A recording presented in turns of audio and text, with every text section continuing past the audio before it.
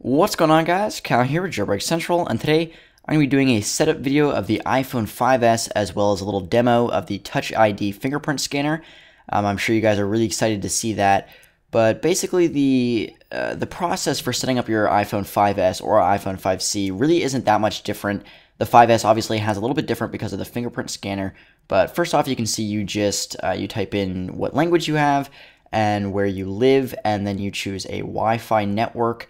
I don't remember. I think that you don't have to have. No, you do have to have a Wi-Fi network to set up the iPhone 5S because it has to connect to Apple servers and everything and register it and all that good stuff. So as you're just going through the setup process, set up as a new phone, enter your Apple ID. I just skip this part, and then agree to the terms and conditions. You know, we've seen this all before with the previous setting up phones, like the iPhone 5 and all that's all the same pretty much. The only thing that's really different is the fingerprint scanner, which I'm actually going to show you guys here in a minute after it connects to Apple servers and makes sure that everything is all good. Use iCloud. I like to use iCloud because it's really easy to get all my photos and everything on it immediately without having to plug it into a computer and sync it with my old device, which is kind of a pain and can be kind of glitchy sometimes. But this is the Touch ID. This is what you guys have all been waiting for, I'm sure.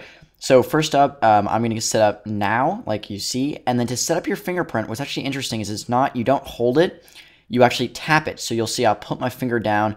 I recommend putting your phone in the totally natural position you hold it in, and then pressing your thumb on there how like you would normally hold it. Like, don't do it how I'm doing it like now, right there, because you're probably not going to unlock your device like that. You'll probably have your thumb more at an angle.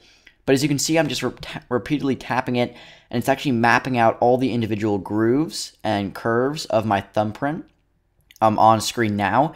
It's difficult to tell whether that's the actual, what's actually happening as I'm putting my finger down, but it's probably a good representation.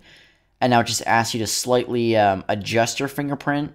You'll see I didn't really do this that much, but this was just a demo for you guys. What you want to do is you want to have it in multiple positions so it really recognizes your thumbprint, so you can unlock your device with any angle with your thumb.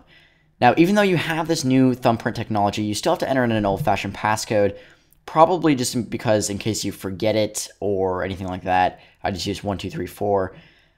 But yeah, it's pretty simple. That's it. You can use Touch ID for purchases, which I definitely recommend because it makes it so much easier. Honestly, it is such an awesome feature to not have to type in your Apple ID every time you make a purchase. Even free downloads can be really annoying, and this just makes it super easy. So that's it. It says welcome to the iPhone. I'm going to show you guys right now the fingerprint scanner in action. You can see just real quick iOS 7, blah, blah, blah, really normal. And then you'll wait till I lock the device. And here we go. You can see the camera there.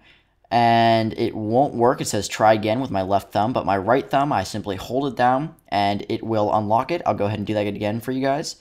You'll say unlock the device, push the home button, and then I just simply hold my thumb there and it unlocks. Simple as that. It's a really awesome feature. I really enjoy it. It's super easy to use. And other than that, guys, hope you guys have a great day and see you guys later.